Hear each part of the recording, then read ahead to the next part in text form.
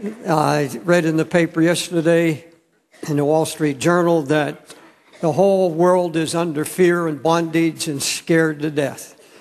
But we don't allow, the Holy Ghost here doesn't allow that in Times Square Church. We're not going to live in fear and bondage.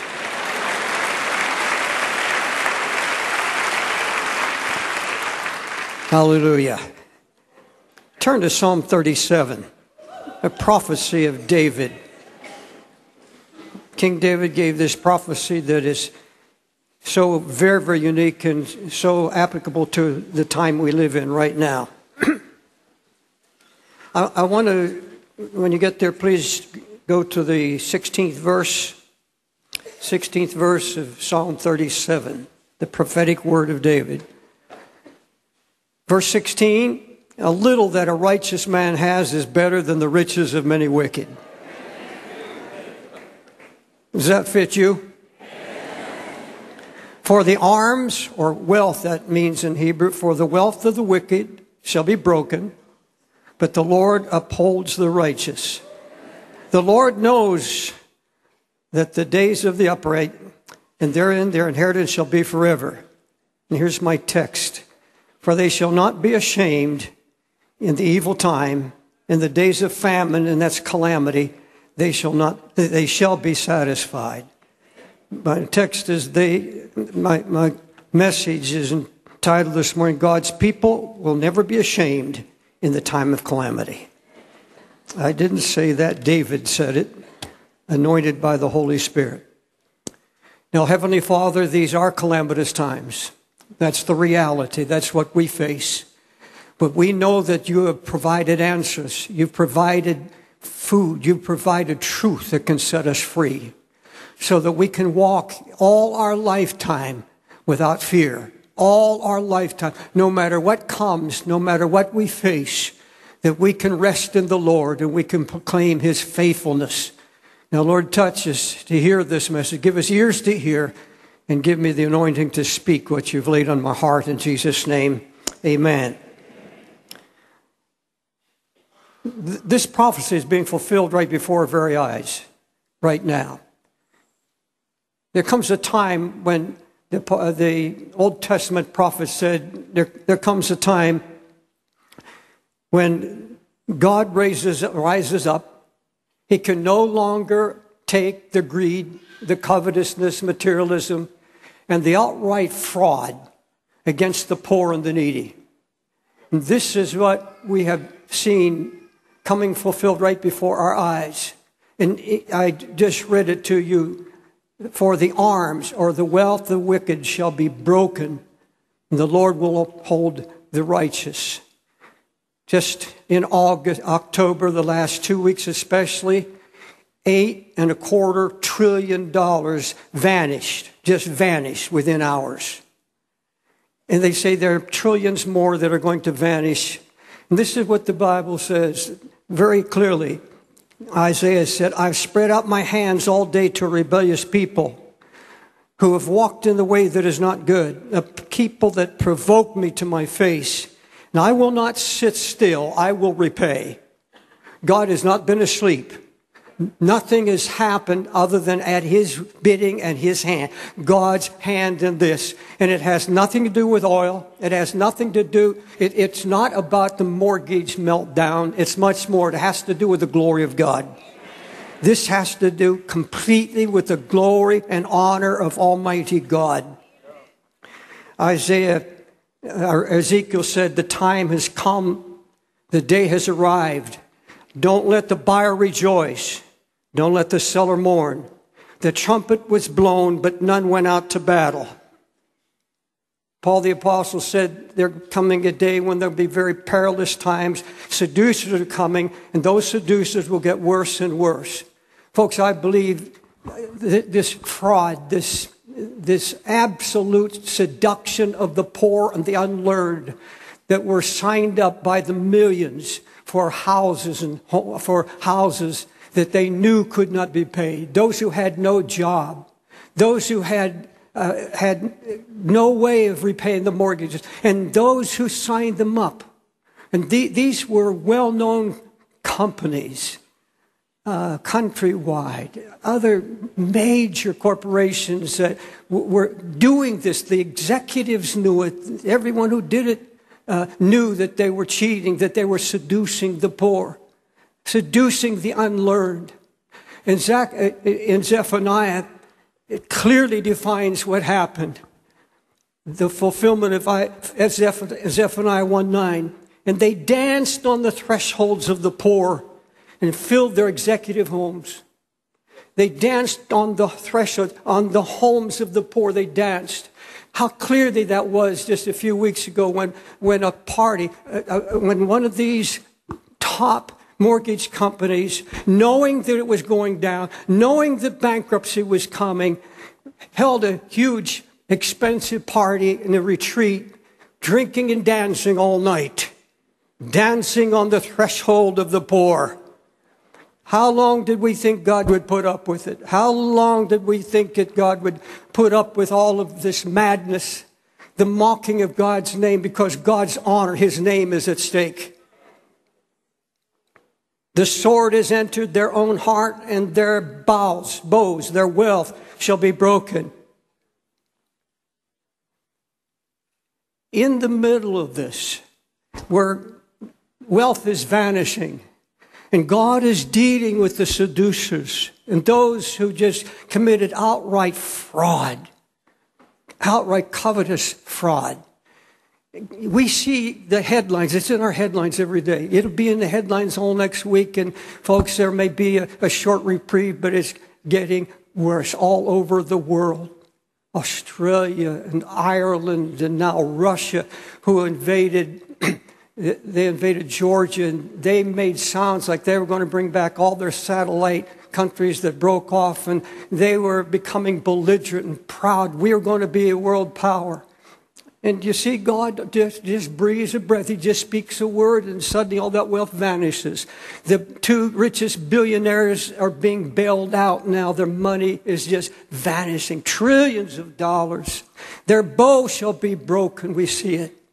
But you see, in the same time, God says, I want you to look at it. It's in the headlines. It's just as sure as this word is being fulfilled, just as sure as I warned you that this was coming and it has happened, be just as sure that when I speak good to my people, it's going to happen. You measure it. My word is faithful. I'm not just faithful in my woes. I'm faithful in my promises. And this is what David is assuring us of. God's people shall not be ashamed in the time of calamity. The people of God shall never be put to shame. God will never put to shame his people. Isaiah 50, verse 5 and 7. These are the words speaking of Christ himself. The Lord has opened my ear, and I was not disobedient. I did not turn back. I gave my back to those who strike me, my cheeks to those who pluck my beard. I did cover my face with humiliation and spitting. I did not cover my face, for the Lord God helps me. This is Christ speaking. Therefore, I will not be disgraced. Therefore, I've set my face like a flint, because I know I shall not be put to shame. God will never put his people to shame. Now, folks, we're going to face impossibilities, absolute impossibilities, just like they did in the Old Testament. Folks, it's going to get so bad, it's going to take a miracle. And every impossibility, God said he's the God of the impossible. And every impossibility demands a miracle. It demands a miracle. There's no other way out. What does the word impossible mean? No clue, no way out. And that... we are coming to this, that the glory of God may be exalted. God said, I am going to act to the glory of my own name. I'm going to move. I'm going to act on behalf of my children according to my own glory, according to my own reputation. God's reputation is at stake. And God willingly puts his reputation in the hands of his people. I used to think, well, God, if I did something terrible and I had shame on me, your name is so great. You can defend your own name. You don't need me. You don't need what I say or do. You don't need me. You can defend. You can defend your own name. You can defend your own honor. You're a great God. No, you see, God commits himself that we would commit ourselves.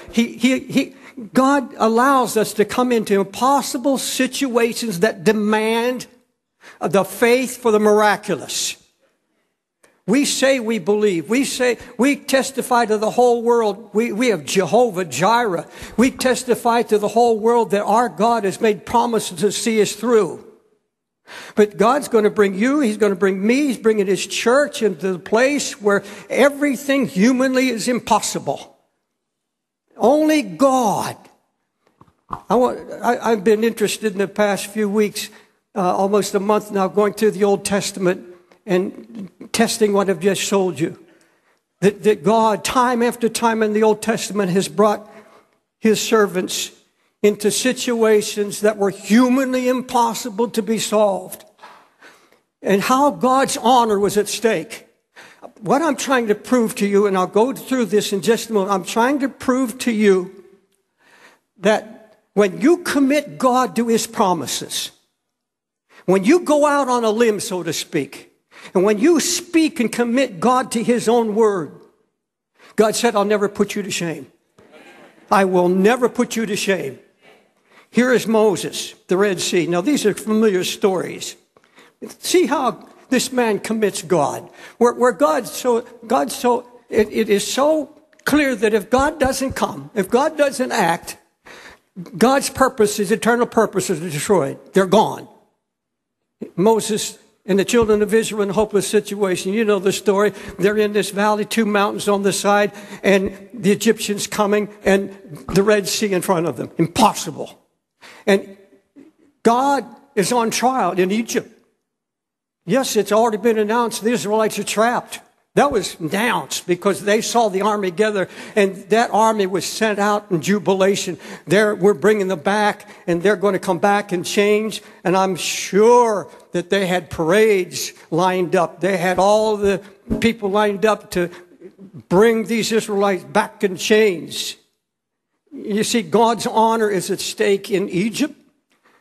God's word is on trial, and God is on trial. What if God doesn't show up? Here is Moses, and he's looking at this situation, and he is told the night before, go, the waters are going to open, they're going to pile up on both sides. So here comes this man. He stands before the people in an absolute hopeless situation, and he says, move on. And I'll tell you, God is on trial with Israel as well. This word, go on. What kind of faith is this? What kind of that a man can say, I so believe God, I so believe that his promises are true, and what the word I've received, I'm going to act on it.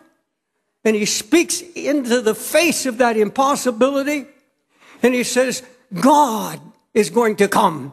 God is going to do a miracle. We're going through. You see, he put God to, I don't want to say put him to test. He goes out on a limb. Because you see what happens if God doesn't show up. Then Israel is finished. They will never again believe God. They will never, because, and you see, this is what happened at the cross.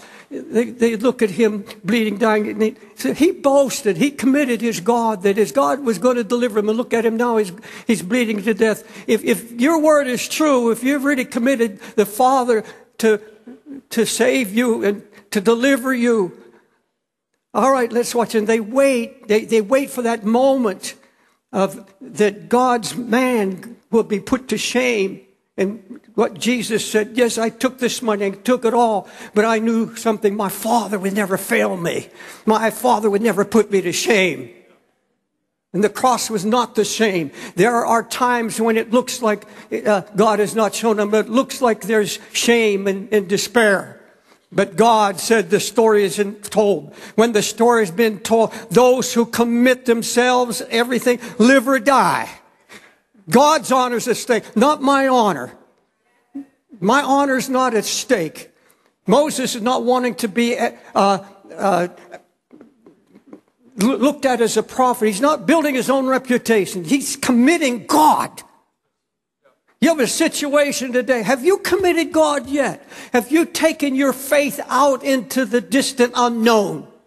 Where you say, God, only a miracle. And you've got to hold on for that miracle. You can't look for another way. You can't sit around figuring it out. You can't go to your friends and find. You get a word from God and you stand on that promise. With God, nothing is impossible. Nothing. I was thinking of Joshua. They've already marched around for 7 days, and it's the seventh day. And these wonderful people, so faithful to their pastor, and he says, I've got a word from the Lord. 7 times today, on the 7th march, the walls are going to tumble down. Think of it. I said, think about it. What kind of faith is this? What kind of a committing of God to His Word?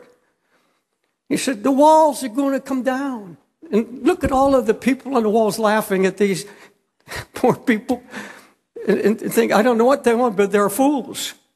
And if God doesn't show up, He's going to be the biggest fool known. He's going to be a fool. But you see, he's not considering that at all. He says, I know God is able, and I know what I heard, and I'm going to speak it.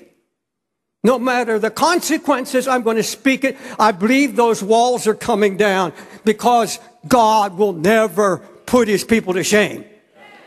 And those walls came tumbling down. What a commitment.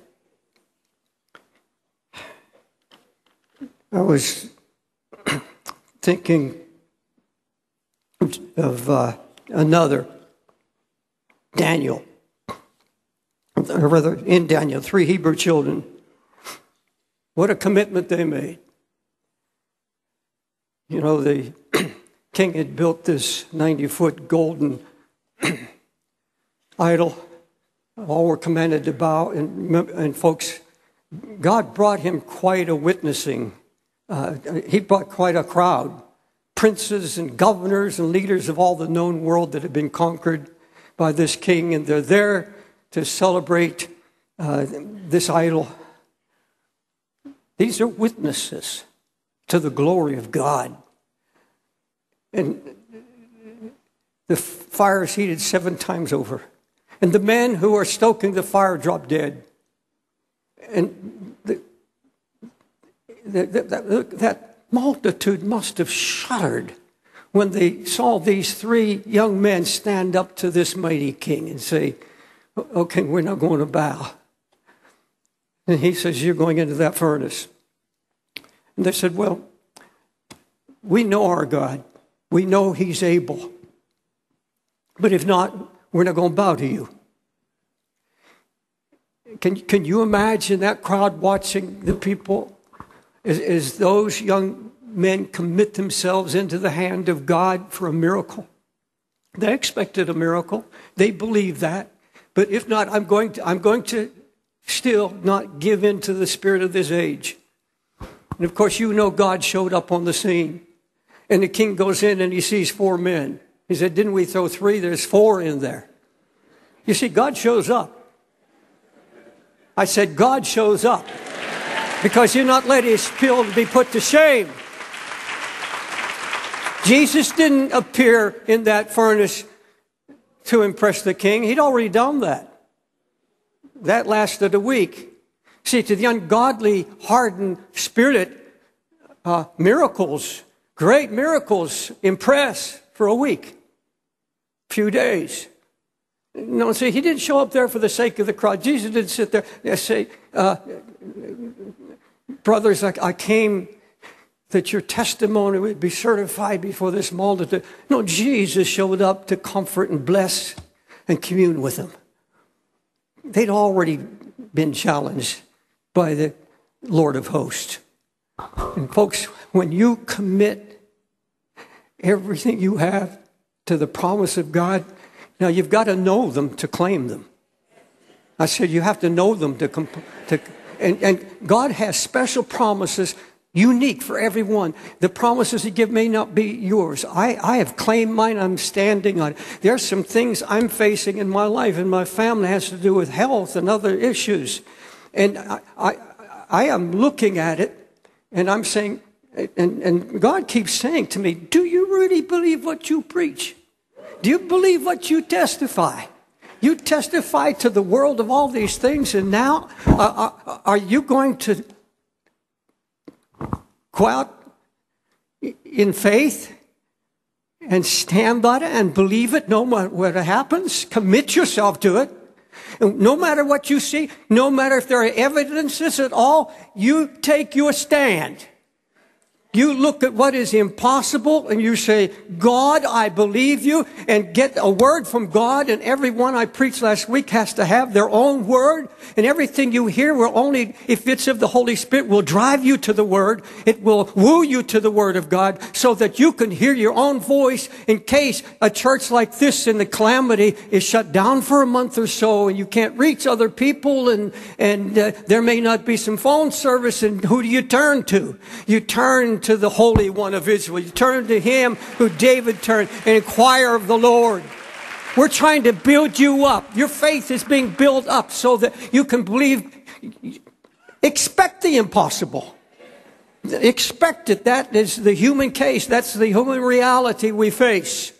But there has to be something implanted in you now that I am going to go further than I've ever gone in my faith. I don't know how to get there, but I'm going to ask the Holy Ghost to give me the kind of faith that can look any fear in the eye, can look any issue, every impossibility, and say, God, I stand on your word. You promised to deliver me, and your glory is at stake. Your honor is at stake. God's honor was at stake in every one of these instances. Hezekiah, Jerusalem is surrounded by the Assyrian army, hundreds of thousands of soldiers. They've already taken Samaria and many of the cities in Judah, and the ambassador of the army stands there taunting Hezekiah and those who had flooded into Jerusalem, all of the people that were fleeing the Assyrian army. And he goes to the Lord, and God sends Isaiah to Hezekiah. And this is an impossible situation. They're about to put their forces into the wall, climb and invade and overtake the city of Jerusalem. There would be multitudes devastated and decimated. The word of the Lord comes to Isaiah. And here is another committing of God to His word. Committing God where God's own honor is at stake. He's made a promise, and I have claimed that promise, and I've received a word from you. And Lord, I'm going to put your name out there. I'm going to put your honor on the line. You see, my honor doesn't matter. I can go out if I'm in shame and hide somewhere in a wilderness. But your honor is at stake. The future of your divine purposes are at stake. And this is what Isaiah said. Tell him he's not going to shoot a single arrow into this city. He's not going to set a foot in this city. And you tell him that God's going to turn him around and send him home the way he came. Now, God is on trial. All of those, all this army. And folks, this was the greatest army in that known time. The greatest army on earth. Everybody had been conquered, and this is an absolute impossibility. And in the middle of that impossibility, when it looked like there was no hope, a word comes from God. I thank God for the privilege of doing what David did at Ziklag, to pull myself apart and inquire of the Lord and wait until God speaks. And then when I have, it may be a seed of faith, but I'm going to stretch out. I'm going to reach out for the impossible. Now, folks, in this day and age, that is the only hope. You and I are going to have to be saved by miracles. The church survives by miracles through the power of the Holy Spirit. All through the Old Testament, everything, they survive. The purposes of God, the plan of God survive. The honor of God, everything that Christ was going to come to the earth and die for. Everything is at stake. And at that night, you know,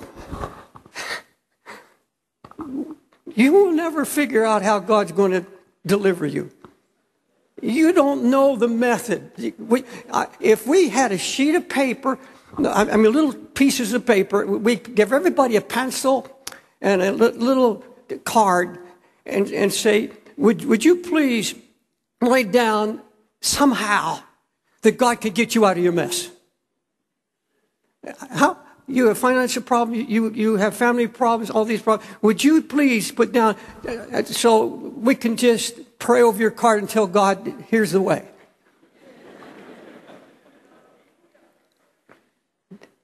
And folks, I don't care if there were 1 million people in this room, not one of them would hit God's plan. He is so marvelous. And he sends one angel. And I don't know how, suddenly 185,000 soldiers die mysteriously. They just drop dead. God showed up because he never puts his trusting people to shame.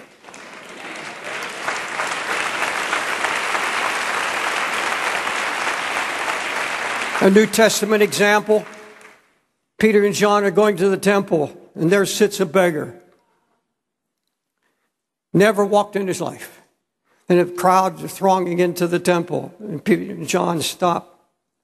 And John must have stopped the crowd, and right immediately the crowd must have stopped moving.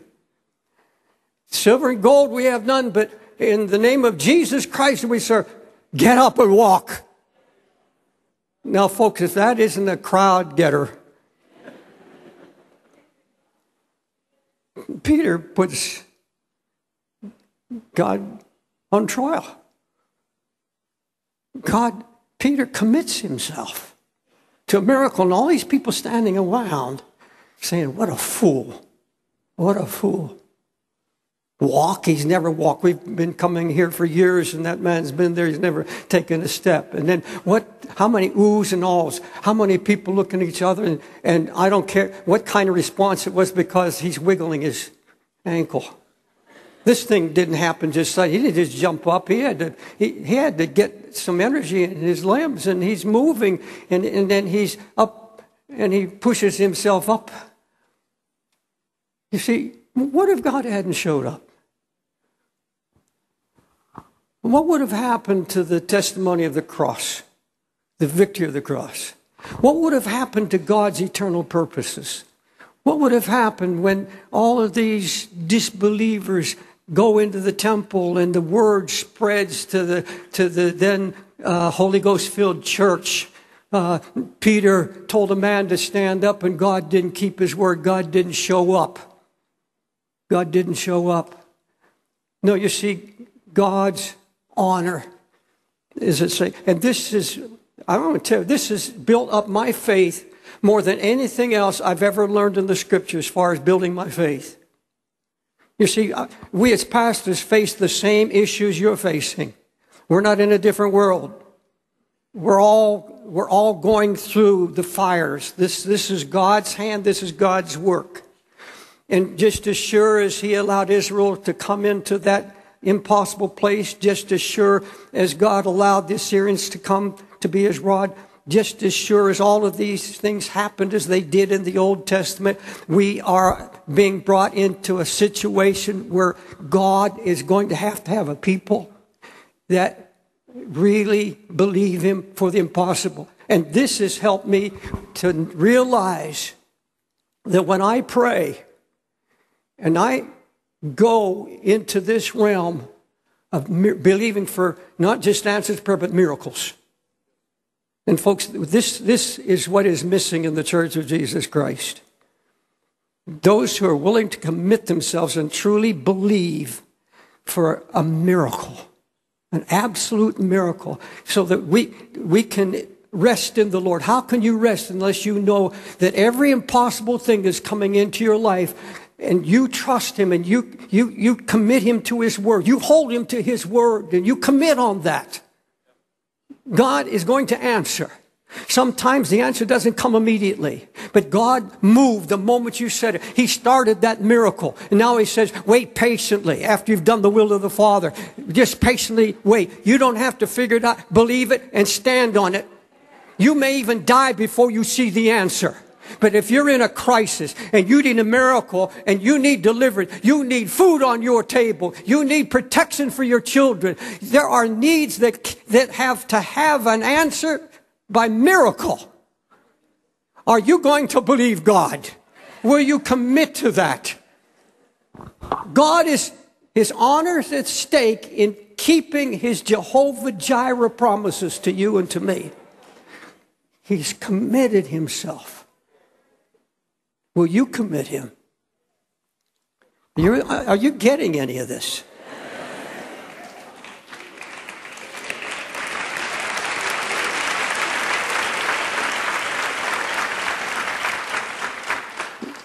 Ezekiel 20 verse 14, I acted for the sake of my own name, that it should not be profaned in the sight of the nations, before whose sight I brought you out. I want you to read it again. Listen slowly. I'll speak slowly. I acted for the sake of my own name, for the honor of my own name. That's why I acted. Not just to answer you, but my name is at stake. My honor is at stake. That it should not be profaned in the sight of the nations before, oh, I love this, before whose sight I brought you out. I didn't do this in a corner, and God's not going to deliver you and me in a corner. He said, look, I saved you before the crowd. I saved you. Everybody you work with, everybody you know in your circle, your family. I saved you out of your sin. I saved you out of your misery, and I did it in front of the crowd. I did it before the people. And God says, I'm going to act for you. I'm going to answer your faith. Because my name is at stake. My honor is at stake. And I'm going to do it. Just as I've delivered you from sin in front of the multitudes, I'm going to keep my word and I'm going to deliver you and work a miracle for you. In front of your enemies, in front of every demon in hell, in all your family, I'm going to do a miracle.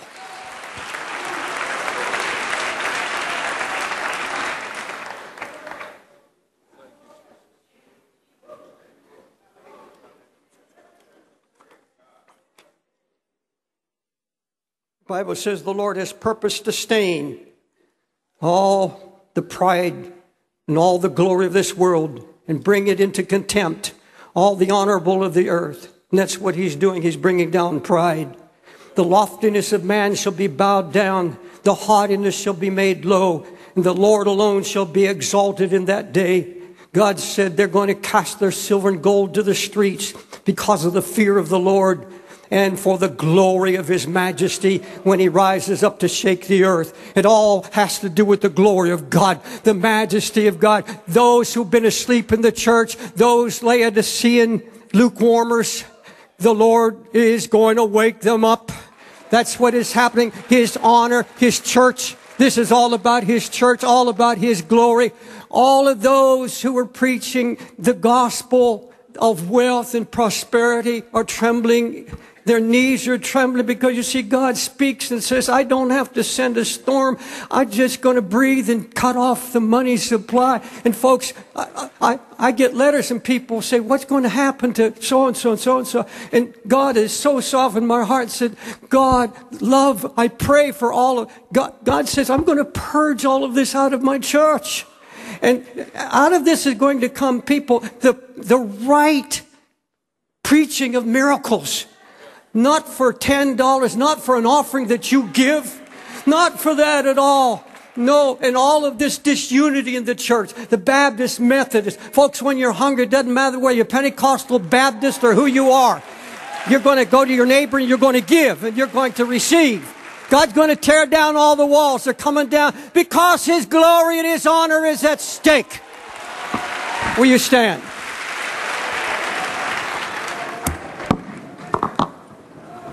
Oh, God. You can be trusted. Hallelujah. You can be trusted.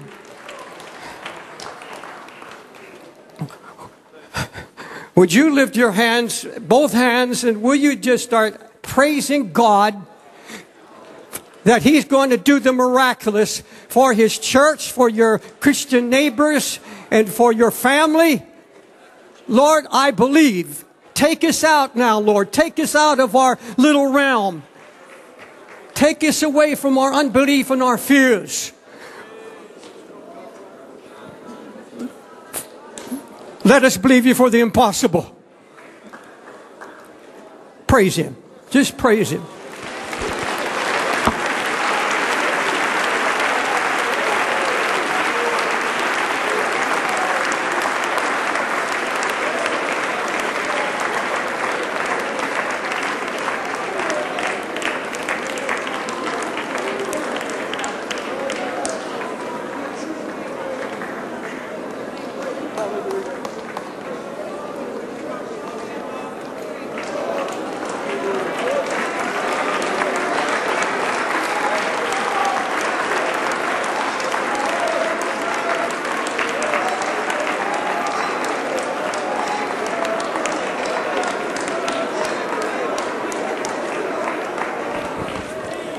Some of you, many of you, going through very, very, very troubling time, maybe mentally, physically, spiritually. Will you lay hold of faith before you walk out of this church? Will you look back over God's faithfulness over the years?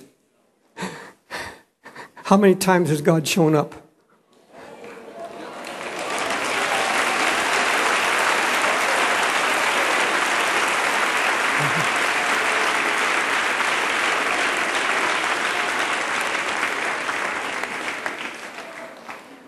Hallelujah. Hallelujah. Very, very soon, you're going to have to walk this kind of walk. So will I. We're going to have to walk. And the just shall live by faith. Hallelujah. Pastors and elders, I really believe that the reason God is just putting a mantle of peace and rest on this congregation, and no matter how dark things get, I believe this will be a refuge because it'll be a house of faith. Because you'll be known to speak it. Speak right into the, speak it in Jesus' name. I have an issue about a friend on health, dire issue. And I can't speak his miracle into being. I can pray with him and believe God. But I believe God heard me the first time that I stepped out in faith and said, I believe a miracle. And God said, all right, you have to let the plan in my hands. My hands. And I have prayed for one of the greatest miracles of all, that all my family, all my children, grandchildren, and now great-grandchildren coming, 2 of them, twins.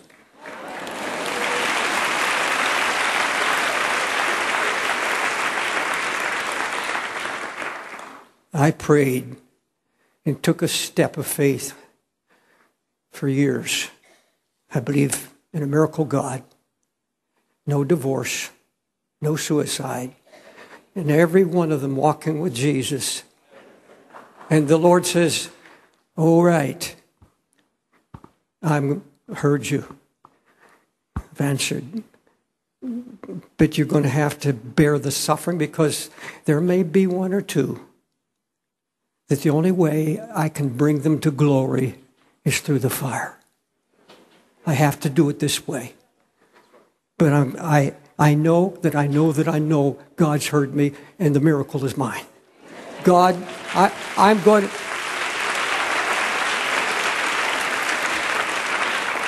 Glory to God. Lay hold of your miracle today. Now, just one invitation short.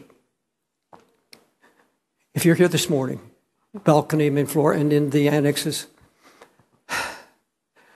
and you came into this meeting this morning overwhelmed, is the word the Holy Spirit gives me, overwhelmed, just totally overwhelmed. I'm not going to try to describe what is the cause of that overwhelming, but you need a friend. You need friends. You need the prayers of the saints. And 2 or 3 agree together for any one thing shall be done of the Father in heaven. And some of you needed to be here among friends. We're your friends, and Jesus is here. His Spirit is moving. I want to see the healing. Now, I know this opens up so that almost everybody could come, but I don't want you to come unless you came this morning. You're totally overwhelmed. You say, Brother Dave, I just am overwhelmed. I want you to get out of your seat and come here. We're going to pray. The whole body is going to pray for you. Please don't come just if you have a headache. Well, we're praying for you anyhow. We'll pray for you. We'll include that. But you say, look, I'm overwhelmed. I'm absolutely overwhelmed. In the annex,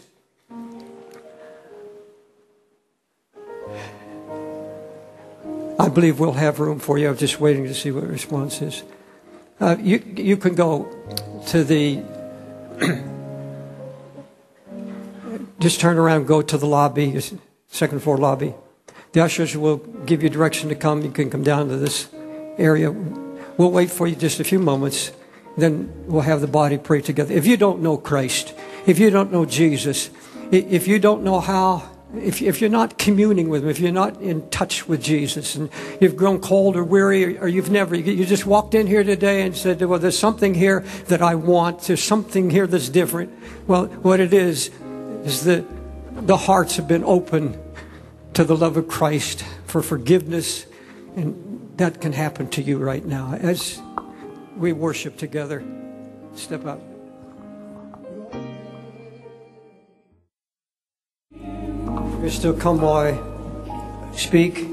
I'm reading from the 55th Psalm. I ask the Holy Spirit to give me a word for you, and this is I talked about those being overwhelmed. My heart is terribly pained in me. The terrors of death have fallen on me.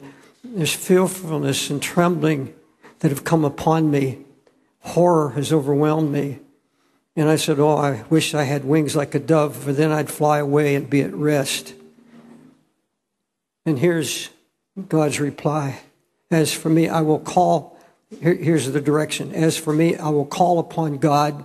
The Lord will save me.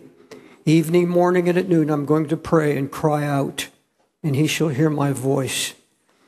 Lord, you have delivered me, my soul, in peace from the battle that's against me, for there are many standing with me. We're standing with you today. He knows how sore pained your heart is. He knows your wound. And the church is going to pray for you, and we'll pray. If you don't know Christ, all you have to do is call upon Him. Call upon Him. And folks, you that have come forward, and then in the church too, on Thursday night especially, this time of prayer and fasting, that's so very, very, very vital. But it's also important that morning, night, and noon, there are times of the day where you're at your desk, wherever you're at, to just call out and whisper to Him. Call out. Don't neglect Him, and draw nigh to Him throughout the day. Pray this prayer with me. Lord Jesus, I thank you for drawing me, for speaking to me. Cleanse me, Jesus. Forgive me for all my unbelief, And I ask you, Holy Spirit, to put in me the very faith of Christ, the faith that he had for the Father. Give me that kind of faith. Lord Jesus, I need a miracle. And I'm asking you for this miracle. And I say it. God will make a way. God will come. God will deliver. Now let me pray. Lord Jesus, how good you are, how faithful you are, how you love your people, how you love those even bound by sin, those who are discouraged and downhearted. You are a friend and you're a father. Oh, blessed be your name. Thank you, Lord, for coming to our hearts. Thank you. We serve a God for whom nothing is impossible. Nothing. Not anything we could think of. God is able. God is